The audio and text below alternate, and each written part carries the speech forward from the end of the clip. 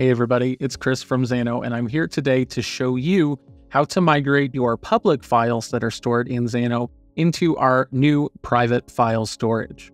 If you're not familiar with the private file storage feature, what it allows for is the generation of signed, time-expiring URLs so you can protect your sensitive information that is stored in file storage fields in your database.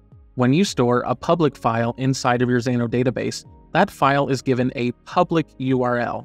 That means that if one of your users happens to get the URL for a file that maybe you are serving them via your front end, for example, that URL will remain accessible at all times until the file is deleted on the Xano side.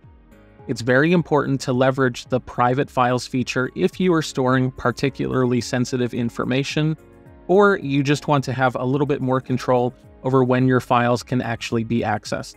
The private files feature is still fairly new, so I wanted to show you how you can take your files that are stored in public storage and move them over to private using a function stack.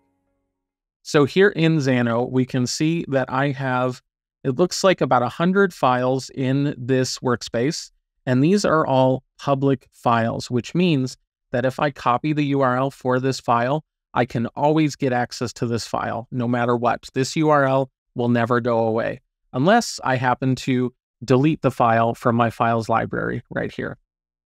Now, let's say that I have decided that I want to migrate some of these files to my private storage, or in this case, I just want to send all of them. I've built a simple function stack that you can see here, and I'll walk you through that. So the first thing we do is we query a database table. And this query just returns a list of all of the files that we have stored in our workspace. So what I'm going to do is I'm going to go ahead and run this so you can see the output of this query. So here we have all of the records from our database with our public files, and you can see that these all have this URL here. Again, this URL is publicly accessible. So if I have this URL, I can always get to this file. I want to now take these files and move them to a private files database field. Now, it is important to make sure that you have a separate private files field. This is required for this to work. When you are adding a storage field to your database, we have the option to choose between public file or private file, and this cannot be changed later. So we already have this private files field, so I'm just going to go through this whole table, and I'm going to take the files that are in public files and just move them right over to private files. So let's take a look at that function stack. So we are looping against that query result with a for each loop. And the first thing we need to do is create a file resource. This step is required so that Xano can actually work with the raw file data in our function stack.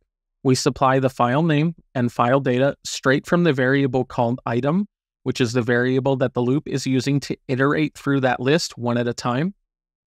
We then generate new metadata to be stored in our database table that can refer back to that file, but we want to make sure to change this access field to private. This tells Xano that this is a private file, so do not generate a public URL. The value is just that file resource from the previous step, and then the file name from the same place. And once we have that, we can edit the record in our database table. Again, because we're iterating through database records, we can just pull the ID right from that item variable.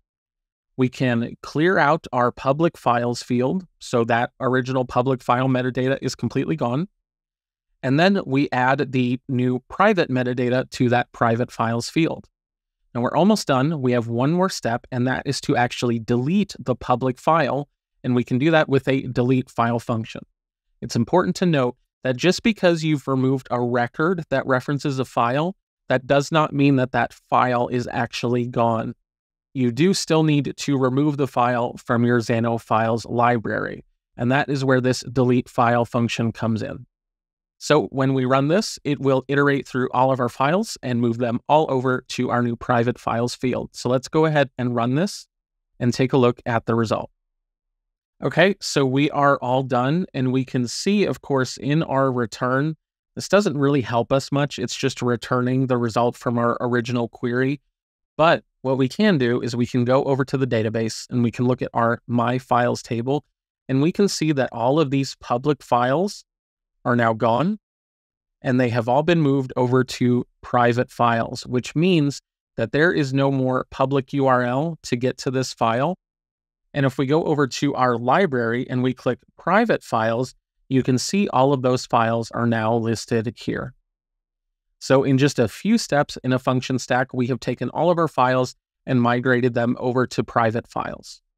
Now, the next step would be for you to modify any other API endpoints that you have that reference your files to generate signed URLs. So let's actually take a quick look and see what that would look like. So we'll call this generate URL. And let's just go ahead and get a single record from our database. Let me get a file ID here. So let's just say record 201. That's the one we'll work with. So we'll add a get record from our My Files table, and we'll get record number 201. We'll run this first, and we can see the output here. There are no URLs returned, but we do have this path here. This doesn't give us a URL to access the file by default, but it is the value that we will need to generate a signed URL. And we will do that with the private file sign URL function. So we need to provide the path, which comes from right here. So that will be myfiles1.privatefiles.path. And then we need to set our TTL, which is how many seconds this link will be valid for. We'll go ahead and leave this at 30 seconds for the sake of this example. We'll go ahead and click save, and let's return that URL in our result. And when we run this again, we are given a URL to our private file, and this URL will expire in 30 seconds. So let's try to open it up. So here I have opened a new tab with our file URL, and you can see we just have some random data in here. There's really nothing special about it, but we'll give it about 30 seconds and we'll come back to it, and we will see that this file is no longer accessible. Okay, so it's been a little over 30 seconds. So what we're gonna do now is just refresh this page, and you can see that we get an error message that said the token is expired and when the signature expired. So this means that this file is no longer accessible via that URL that we generated previously. Thank you so much for watching. I really hope you found this helpful. Using private files is so important, especially if you are storing sensitive information inside of your backend. Make sure to hit subscribe for more Xano content. If you have any questions at all, you can leave them down in the comments below. You can reach out to us on the Xano community at community.xano.com, or you can contact us via support chat inside of Xano. We'll see you in the next one.